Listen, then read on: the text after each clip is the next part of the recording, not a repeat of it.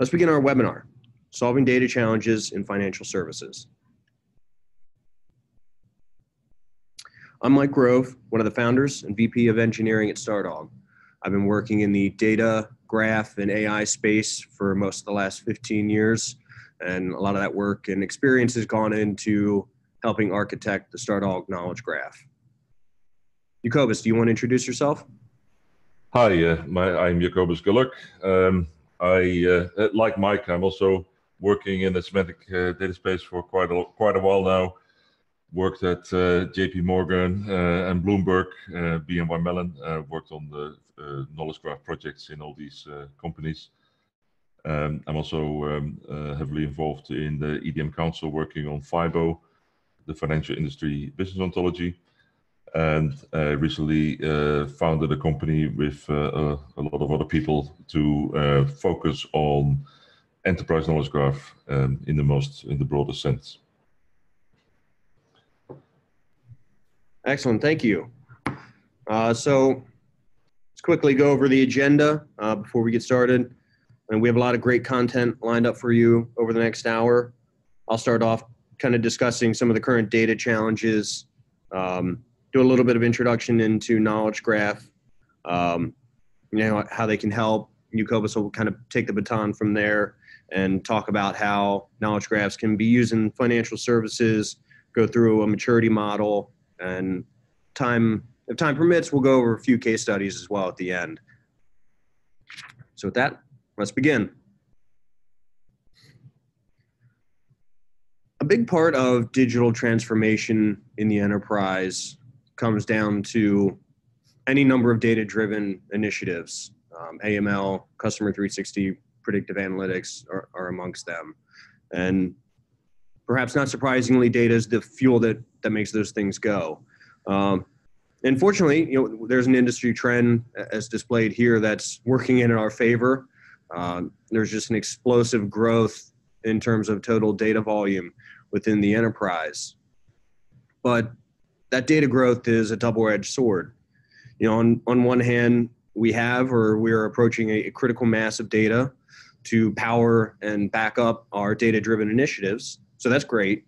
But on the other hand, we have a critical mass of data. And we have so much data that it's actually quite challenging to handle it in any sane manner. And it's not just the total volume of data that's a challenge, it's the variety of data. And that's perhaps the biggest vector of the data growth that we see is along data variety. Just even with unstructured, the amount of variety within that specific subset of the data domain is quite astonishing. The way we try to address this is mostly through data silos. So the best efforts that we have available today to deal with the reality of the enterprise data ecosystem, lakes, warehouses, content-specific silos, they're really just making the problem worse. So we want to use all of this data, but we struggle with making it available to those who need it. What that ends up looking like in practice is that, we see the kind of the painful life of the data scientists where, they're spending 80% or more of their time not actually doing their job. Instead, they're spending it struggling with that data access. They're wrangling and munching and wrestling and otherwise beating into shape a data set just so with whatever precious hours they have left, they're able to do actual data science. Another way that we see the challenge here, and perhaps a more concerning way that the challenge manifests itself, is what's often the canonical data-driven project, Customer 360. These types of initiatives are very important to these organizations, and they understand implicitly what analysts are also saying is that organizations that use their data effectively do better, and the converse is true. If organizations are unable to leverage their data, they don't have the best business outcomes. So as we see in a recent Dun & Bradstreet article that most organizations are struggling with the amount of data silos that are within their walls. And because of this, building that canonical data-driven customer 360 application, most of those initiatives end up failing. We see nearly 70% of those not working out the way that those organizations had hoped. They ended up building customer 36 instead of customer 360 because the walls between those silos prevent them from being able to put together that single comprehensive view of the customer. And this is the same kind of issue that plagues what we were just talking about with data scientists. It all comes down to whether it's C360 or some other objective. It all boils down to being able to have access to the data you need to ask the question over all of the data that's relevant. And that data is often spread all over the organization. So what these organizations need to do to effectively build solutions that power all these initiatives is to put into place the appropriate way to facilitate data access. As I said, all of these things come down to being able to query all the data that's worth knowing about your domain.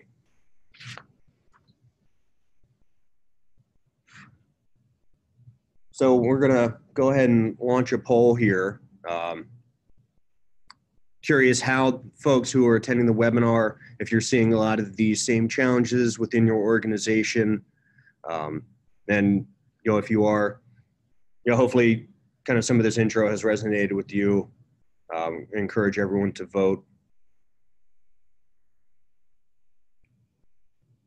See a few trickling in. I'll report back on the results of that in a second. As we get on to kind of the next thing here, as we start pivoting towards the appropriate solution to these challenges.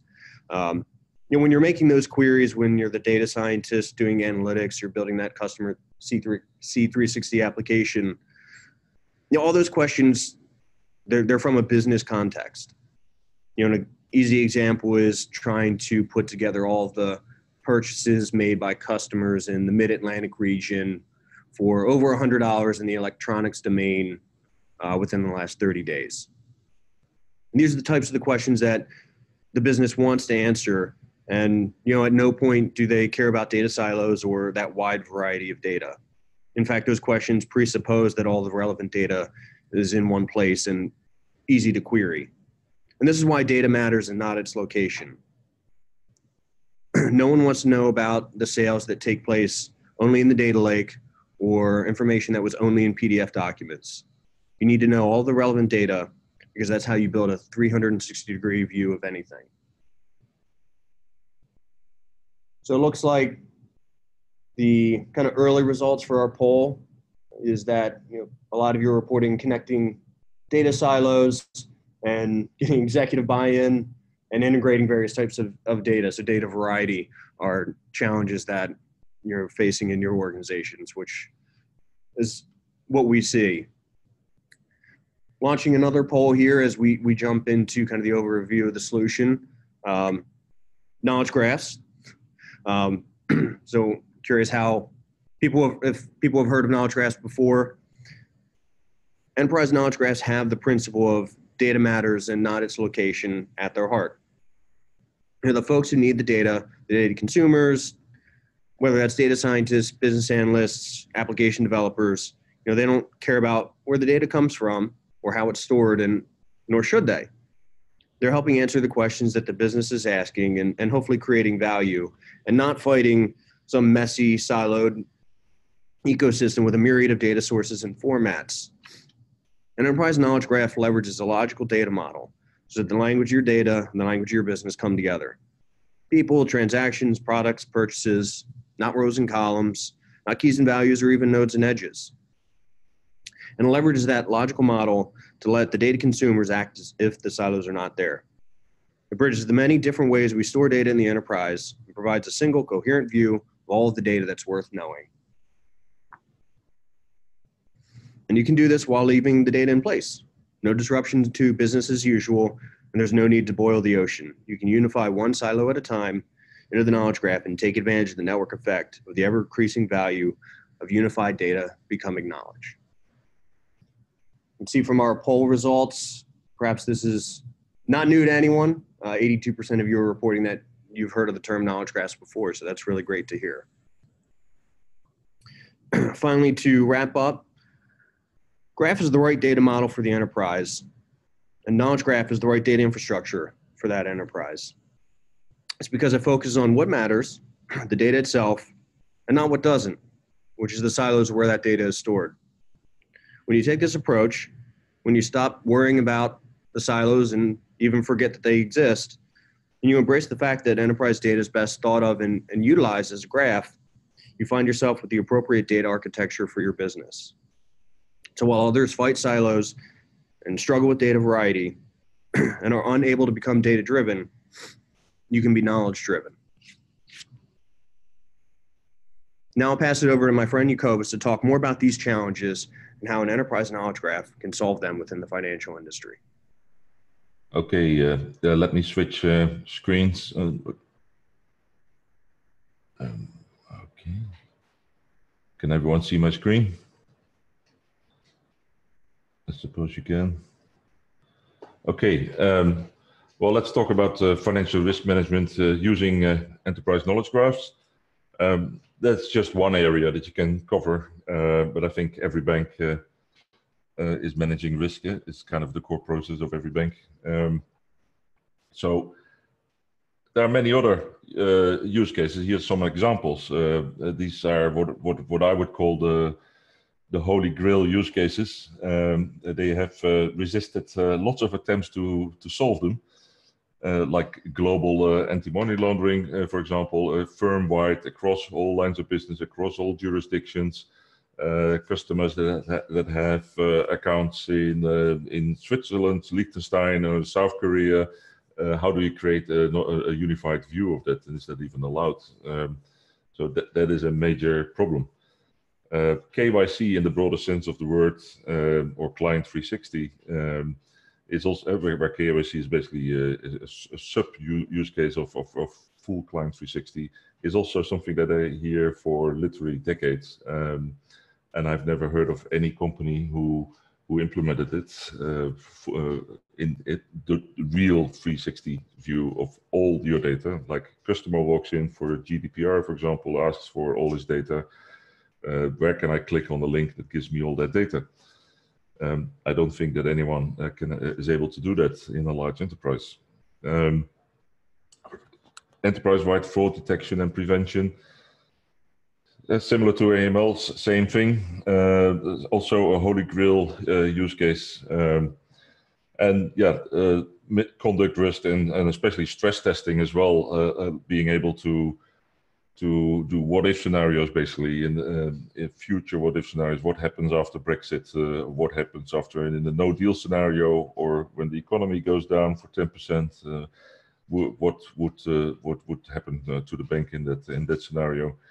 Being able to do that with the full breadth of all your data that is related to this will be for a holy grail for a long time to go. But let's focus on the managing financial risk, which is a very broad term, but we'll just highlight some points. But let's first start with the problem again. Like Mike already mentioned it a little bit, but we have this increasing volume of data, so batch jobs that need to be running between at night. But what is the night? If you I have a global organization, how many hours do you have available to run batch jobs? So maybe it's 6 hours. What if your data gets so big that we won't be able to do it in that time window? Would that disrupt the business? And I think that's a risk that's becoming bigger and bigger. And of course, you can handle that with big data techniques, etc. But it's not just the volume of data itself, but also the volume of the different shapes of data, like all your different shapes of data in all kinds of lines of business. The complexity increases so much that it almost seems to me that the whole financial industry and the IT departments in banks are slowing down slowly into a grinding halt, basically, in order to be able to deliver changes. Then we also have the tightening rules of the regulators, like BCBS 239 or SR14 or FRTB or GDPR, like all those new regulations create another other pressure. And all those regulators are starting to ask common sense questions. Can you prove where your data comes from? That can you prove that it doesn't come from a spreadsheet? Did you not compare apples to oranges along the way? Did you aggregate it in the right with the right time series? Did you have your bitemporality, for example, in line? Is it processed by the authoritative source? Does it come from the authoritative sources, and so forth? Those are just common sense questions that anyone should ask, not just the regulators, but also the top of the house. All the decision makers should basically ask those questions as well. And that is then compounded by the geographies, the time zones, and basically also a culture of 50 years of silo creation. It's not just a technical reason why we create all these silos, but it's also culture in a big sense, I think. So that this all created a cottage industry of half-complete data warehouses and spreadsheets and data lakes, which are basically collections of data puddles, I would say.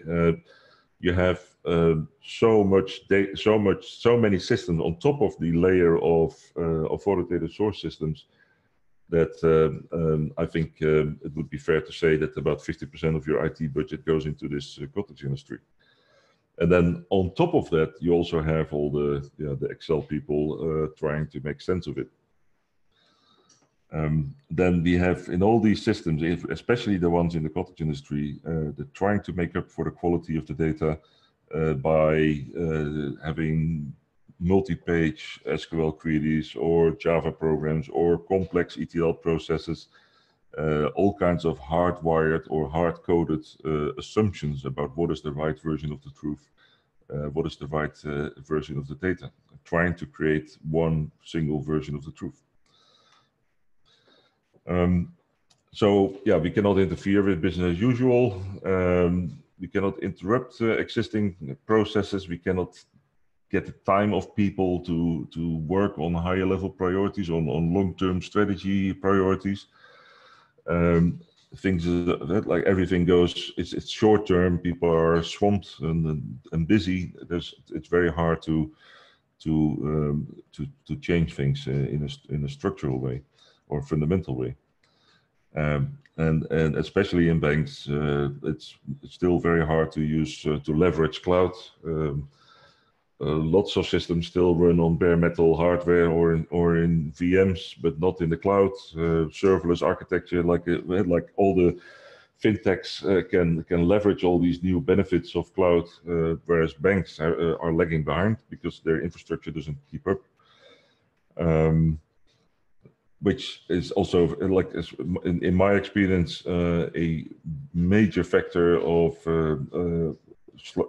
slowing things down. Basically, it's very hard to get something running in a bank where the infrastructure is bad. Then what is also very necessary, I think, in order to create this enterprise knowledge graph is to have access to source systems. Ideally, you want to bypass that whole cottage industry of the man in the middle systems and go straight to the source systems, because that's where you find the most granular data. That's where you find all the various versions of the truth. Basically, you want to eventually decommission at least part of your cottage industry. So you need to have access to those source systems. And I can say that one of the critical success factors of a previous project that I did at a large bank is that we got top-down support from at CIO level that basically said, give these guys access to the source system, give them access to the original data sources with JDBC access, so that you can read all the data, all the tables, and get the most granular version of the data. And it will also allow you to do extreme normalization, basically, because that's what you would do in an enterprise knowledge graph. In order to create reusable objects, you have to kind of do extreme normalization. And for that, you need access to the original source systems. Then, we can't boil the ocean, and that's basically what everyone always says. Every use case is implemented as a separate project. You put a team together, you build something with Java and Oracle, etc. You run and you deliver a project, and then everyone runs away to the next project. So use case by use case could potentially end up in yet another silo. So we want to avoid that. We want to be able to still prioritize on a use case by use case level, but build up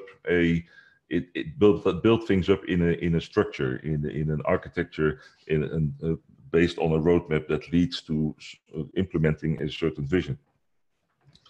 So I would like to discuss that a little bit more here. But let's first do this. Regulators have issues too. The regulators have basically the same, are asking, I would say, the same questions as the top of the house should ask. Give me the right data with the right quality, etc.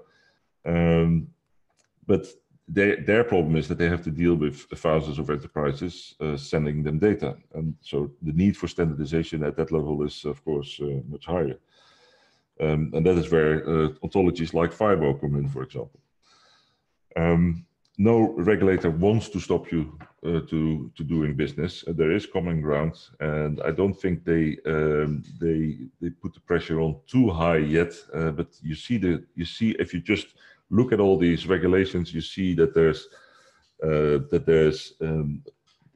basically they're asking the common sense questions, as I said, but they're not really enforcing them yet. So you're not enforced yet to provide full provenance of your data, but if you just think ahead a little bit, then you can see that question coming. And at some point in the future, you will be forced to provide full provenance of all your data that goes to the regulator. So, and how would you do that? And how can you prepare for that? So there's an interesting example that we heard on the EDM Council session in October. Was a presentation from someone who worked on the MAS 610 Open Taxonomy initiative, which is not necessarily a knowledge graph-based solution, but it was based on the FIBO ontologies, and basically an initiative bringing a number of banks together to provide one canonical model, one set of ontologies, basically for the Singapore regulator, and these kinds of initiatives give hope in that sense on the regulatory side of things. How can a knowledge graph help? So, for example, you could start integrating risk types across the bank.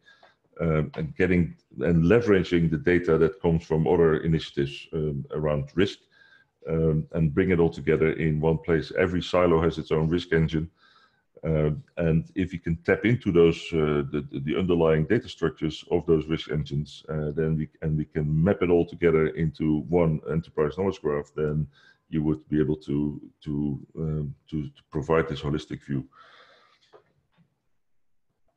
Verify market data and model data inputs prior to calculation is also a big thing. Like Mike already said, data scientists are spending 80% of their time on even getting the data, and that data is very noisy and messy and has to be cleaned up. The same can be said about the data that goes into risk engine or risk calculations. When there's a problem with the input data, then the whole calculation has to be started again. The problems are identified after processing.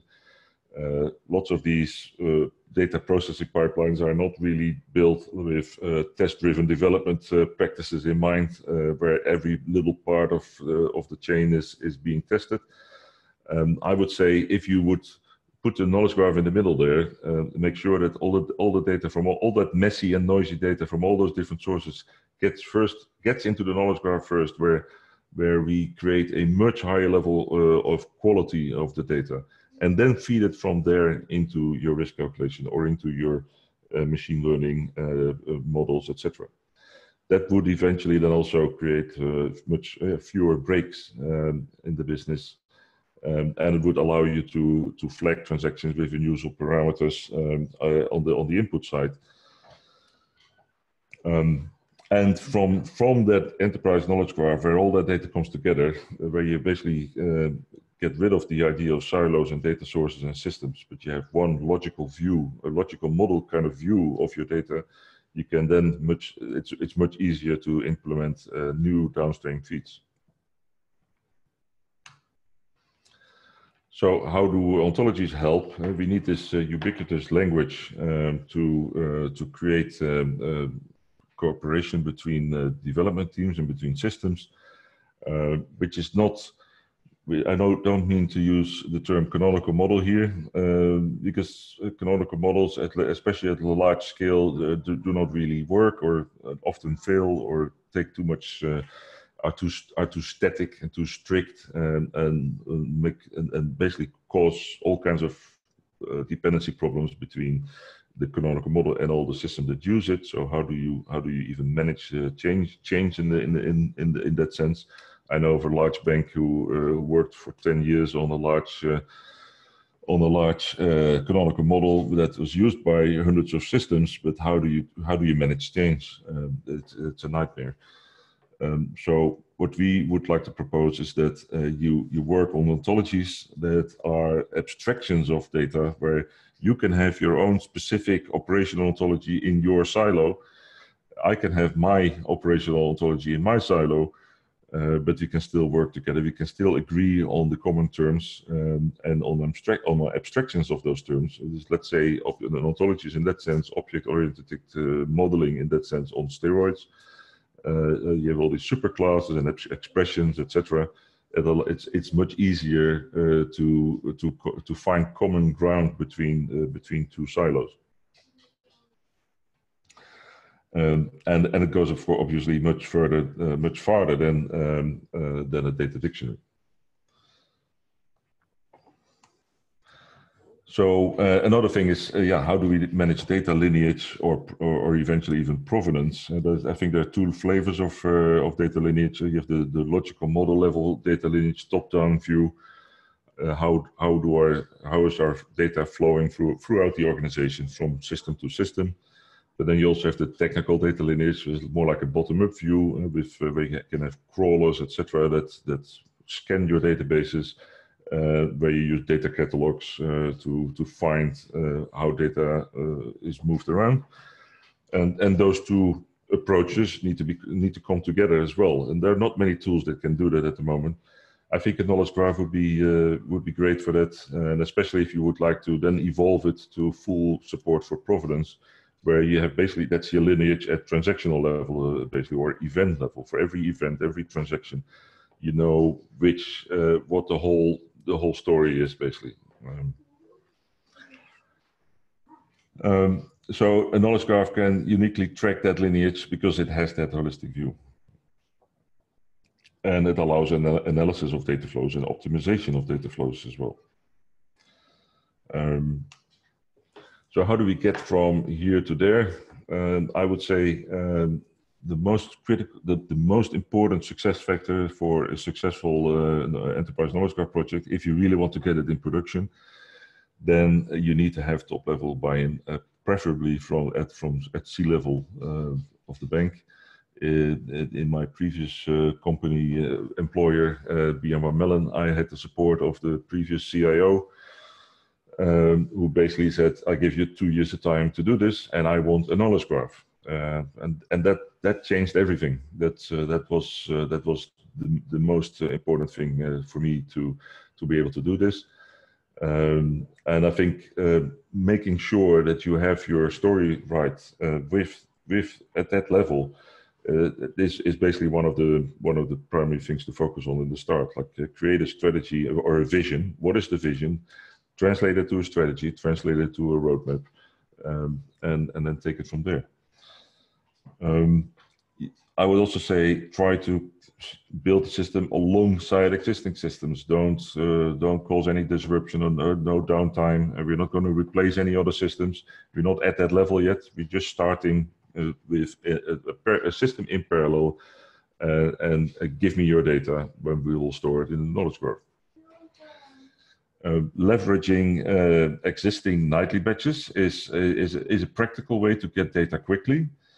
The only thing that I would say about it is that usually in the output of these batches ends up in some data lake or in an S3 bucket or in a data warehouse, and you might end up with too coarse-grained data. It's not granular enough,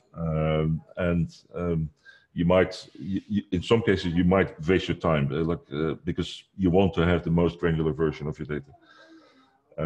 So if you can avoid using those batches and go straight to the source system, which is a mandate that you need to have from the top, if you can get it, then that would be by far preferable, of course.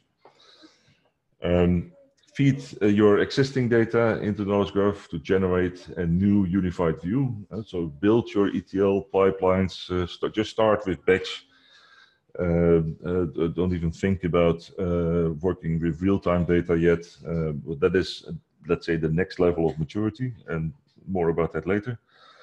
And start delivering your first use cases. Create a use case hierarchy, a use case tree, where at the bottom of the tree you have your low-hanging fruit, the easy pickings. For example, start with reference data, I would say.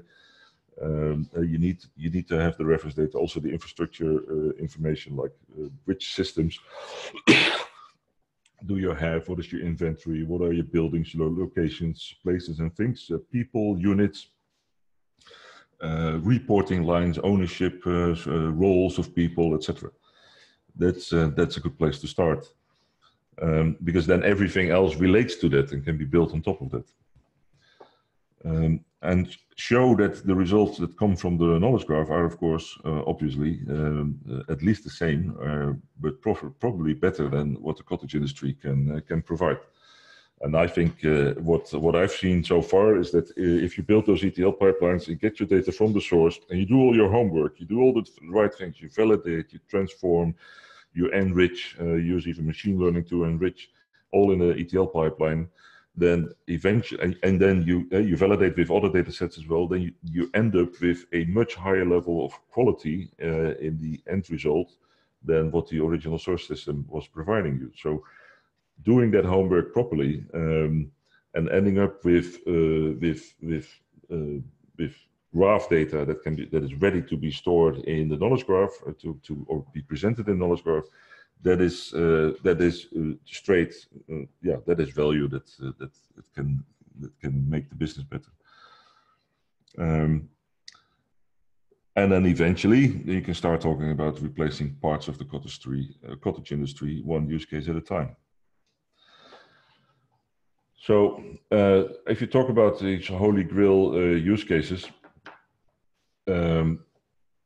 we have real-time intraday risk profiling, for example, analysis and reporting. That would be a holy grail use case, including real-time reporting to regulators, creating a basically regulatory reporting as a service.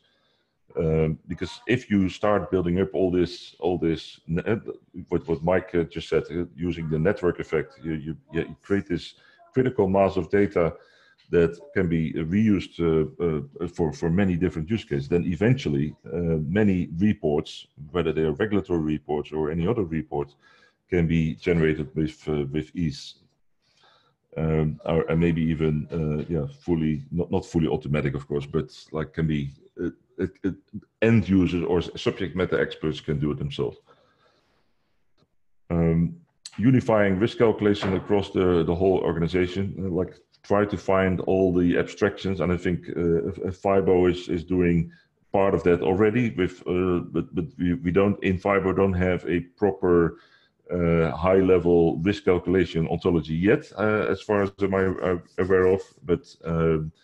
I think we would be able to eventually provide this bank-wide view of, for example, what is our risk position across from the bank towards one global customer. And eventually, if you have this data fabric, this data layer, enterprise data knowledge graph working as a data facility, it's almost like data as a utility, I would say. It's out there in the cloud, in your internal cloud, at least. Then you would eventually also have much fewer breaks and elevate the whole operation to a higher level. So here's this maturity model that we've been working on. It's kind of stolen from CMM. We call this the enterprise knowledge graph maturity model. Let's say most people might be at level 0 yet, but starting. This is for when you are already on the roadmap towards an enterprise knowledge graph, where level 5 is the nirvana level, where basically the whole bank is using the knowledge graph as the core, and where AI is taking complex business decisions. Level 1, where you start, is just build your first minimal viable product. Get a product like Stardog in-house, onboard your data sources, and bring it together in one place and deliver the first few use cases in production and provide value. And then the next step is start building that up as a real platform, building out your authentication, authorization, knowledge graph-based authorization, and not just based on role-based access control, but basically leverage the knowledge graph's knowledge about who you are, where you are, what your reporting lines are, what your ownership. You own a system, so therefore you have access to that system. All of that knowledge can be leveraged to basically do dynamic entitlement calculation. Then the next level, enterprise-ready level, which is where tons of use cases are being used, are making use of the data that's provided by the enterprise knowledge graph. And then level 4, that's where you start using all the data, this high quality data that the knowledge graph provides for enterprise level AI, and start using that for decision making. So, Jacobus, yes. Before you move on to this last slide, yeah. I'm just going to launch another poll to see where the folks in the audience are on the maturity model. To everyone, I encourage you to vote. I'll report the results in a few minutes. Okay.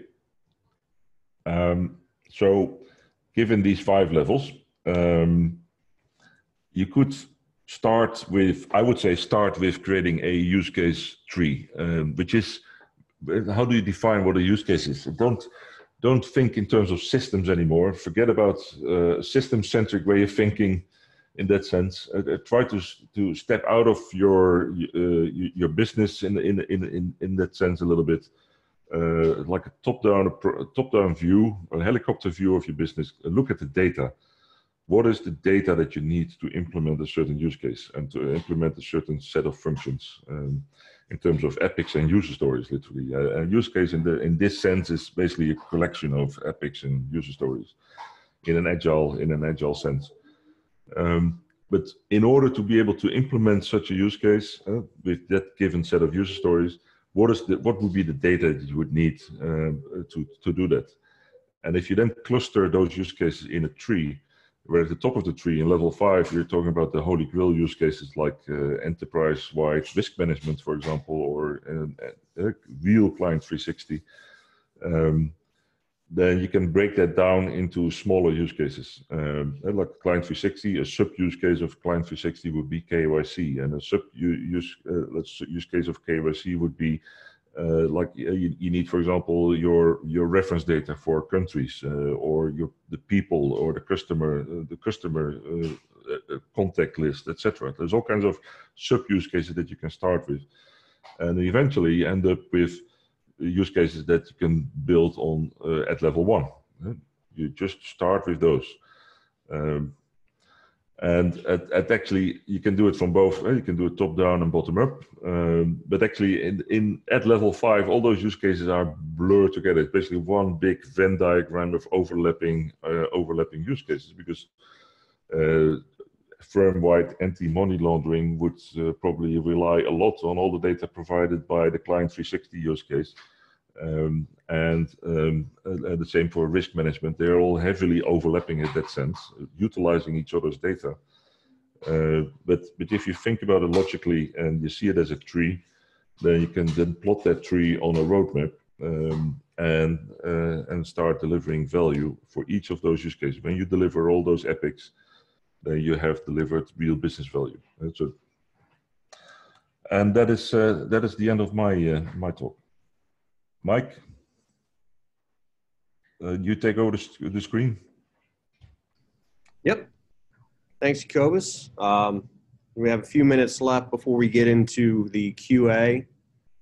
So I'll start before we do that, just with the poll results. It looks like a lot of you, a little over half actually, are kind of at the maturity level 1 stage, building MVPs. Almost everyone else is at the haven't begun stage. Hopefully a lot of y'all who were in that bucket are planning on moving up to the MVP stage, and a couple people reported being at later stages in the maturity model. So very interesting. I appreciate everyone participating in that poll and the other ones that we launched throughout the webinar. First case study we'll do was a knowledge graph at FINRA. So I suspect most, if not all of you, are familiar with FINRA. They built the knowledge graph to support their case investigators. So they connected over 36 proprietary systems into a knowledge graph that yielded over 500 million facts about their domain. And these case agents have a kind of custom built user interface that lets them dive through the knowledge graph that they've put together from all these different systems, that lets them investigate potential bad actors within the U.S. financial system. And this has really been a big win for them because those systems were previously disconnected, and they were able to bring together that data in kind of a new and interesting way, and has been very effective for their case managers, their case agents, to better leverage the data they already had. Next up is a top U.S. bank. They started with SR14 compliance as kind of their starting small. They didn't attack one of the Holy Grail use cases necessarily first, but being able to bring together all the different places that information about bank liquidity was stored and pour them into a knowledge graph. And that ended up being the platform from which they could build other kind of regulatory compliance use cases to better support the demands placed on the bank from regulators.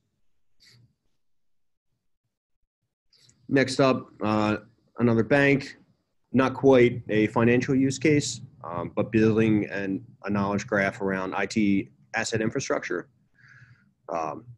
mapping out the physical assets within the IT world, servers, networks, switches, applications, being able to plot those out as a graph. All that information was maintained in a variety of different systems.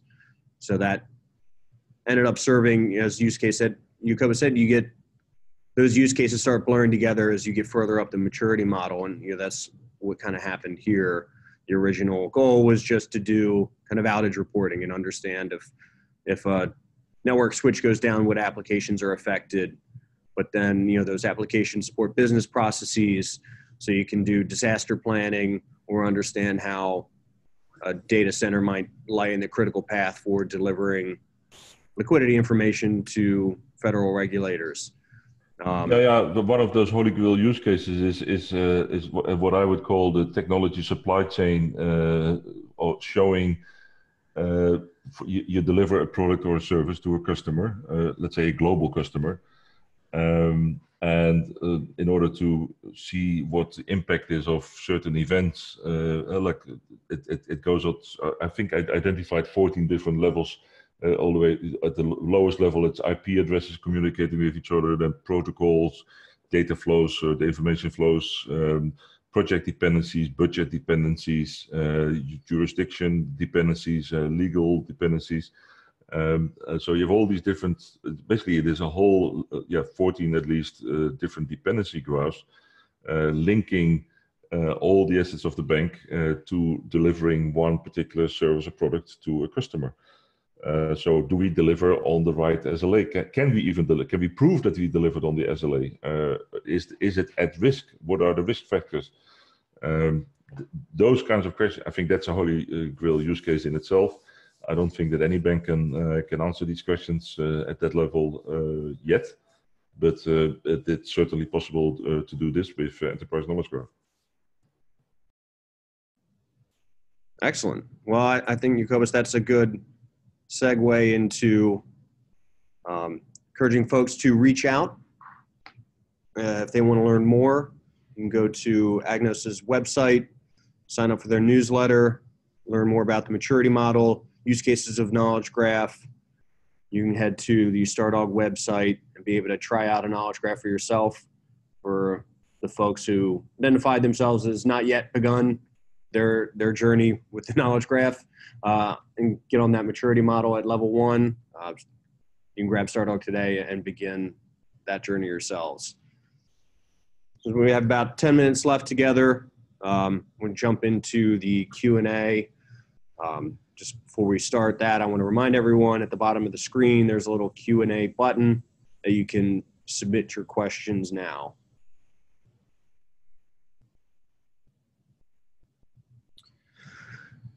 Jacobus, I think this first one's probably for you. What's the biggest delusion that banks have regarding their data? Well, there are several delusions, I would say, but one big one is single version of the truth or one canonical model. I think that is a delusion in the sense that people make it too strict. Like, of course, it's good to strive towards finding one model and one single version of the truth, but why do your systems have to be enforced to do so? So the enterprise knowledge graph, the last one that we've built, supports multiple versions of the truth as a concept from the ground up, as a fundamental feature of the technical architecture, where we do identity resolution and property resolution in ETL pipelines, etc., but not the value resolution. So you might end up with all the different versions of the truth in terms of their value in the knowledge graph next to each other, so that you can always provide the right version of the truth for the right context. I think, and that is a much more flexible way of doing things, because it allows you to quickly adopt. You don't have to hardwire and hard code all those decisions of what is the right version of the truth in which context exactly. That you can do that in a silo. You can get away with that in a silo, because there's only one context in that silo that is relevant. But if you want to create reusable data at an enterprise level, then who decides what the right context is? That's not possible. So I think that is a fundamental different way of thinking, is to basically embrace the diversity of embrace all the fact that you have all these different shapes of data, and it will never go away.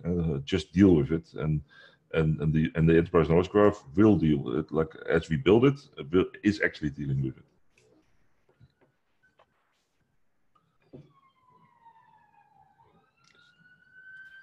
Excellent.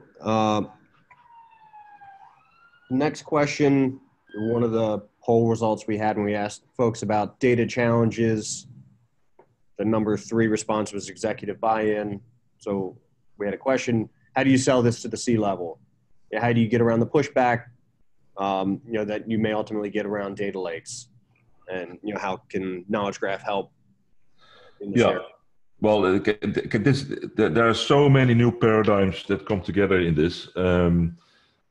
This is not something you can explain in half an hour, especially not at C-level. So you need to do some education in that sense, some consulting. I would, but one of the things that we do for several customers is we organize a workshop where we get a 3-day workshop, for example, where we get all the stakeholders in the room. and start explaining to them in business terms on what is an enterprise knowledge graph, what business benefits could be delivered with that. Why would you want this? Why is this a fundamental change in the way of thinking, and why would you even want it? And then try to discuss this high-level use case tree. Like these are the things that what are your holy grails? How can we get there? And we're not saying that we can implement those holy grail use cases in 1 year or 2 years even. Like it might take 3 or 4 years. But think ahead.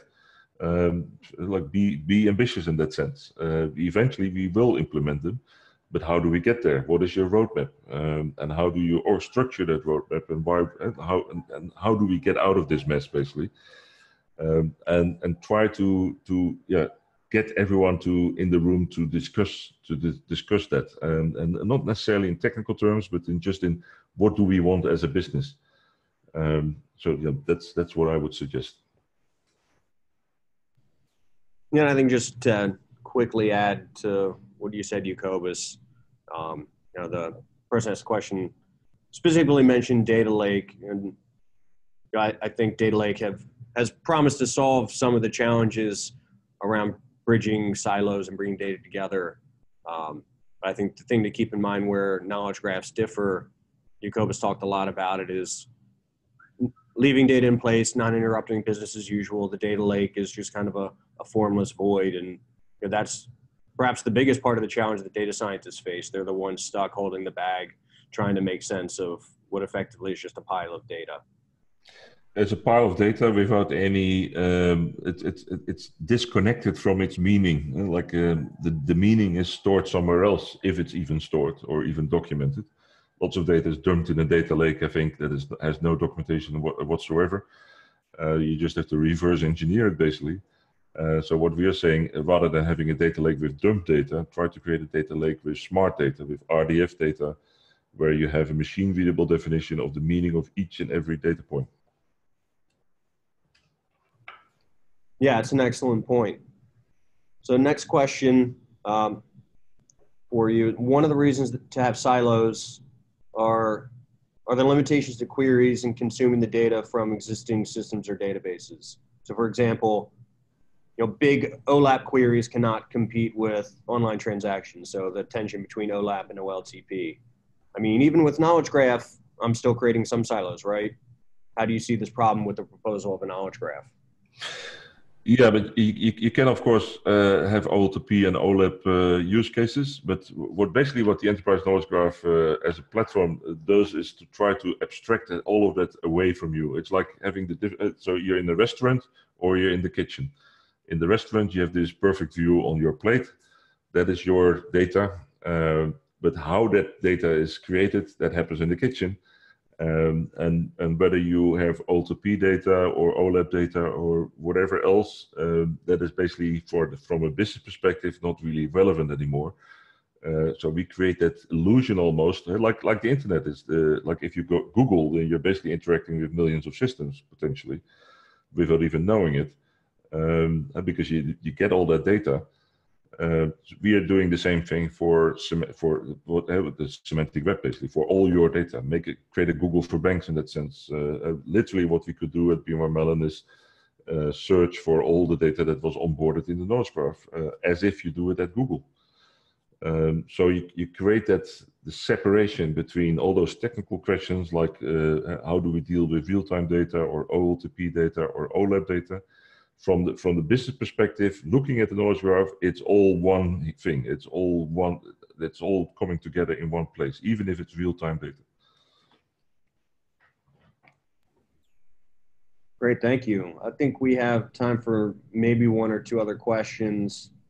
We have many that we won't get to, so we will make sure we follow up with everyone who had questions that we didn't get a chance to answer. Here's a good one, though, to maybe our final question. What are the common ways folks visualize their knowledge graph data in Stardog or with other viz and workflow tools? So I know from our experience, a lot of the folks who end up building knowledge graphs tend to use kind of the canonical node and edge visualization for corner office demos. But more often than not, the production system ends up being something that's purpose built for a use case, because end users need a good user experience, and a generic nodes and edges diagram isn't that. Is that what you are also seeing, Jacobus? Yeah, I think many people make the mistake, I think, to look at knowledge graph in terms of those pictures. That's not it. Like, that's just one visualization of your data. But in most cases, it's not a really useful visualization, and most people just want to form on the screen. And in that sense, it's the knowledge graph can be seen as, let's say, one giant data warehouse. And if you want to build your dashboards on top of that, you can still do that. You can, for example, put a Tableau in front of a Stardog database, but you can also create extracts, generate, especially if you have cloud architecture, you can generate a MySQL database on the fly almost, or use Athena, or have real-time access. Like if you want to have a relational view of the data with your dashboard tool, your BI tool, etc., like Tableau, ClickSense, etc., then you can still do that. There's nothing that stops you from doing that. But then it would be based on the high quality data from the knowledge graph rather than low quality data from one particular silo. Perfect. And with that, we're unfortunately out of time.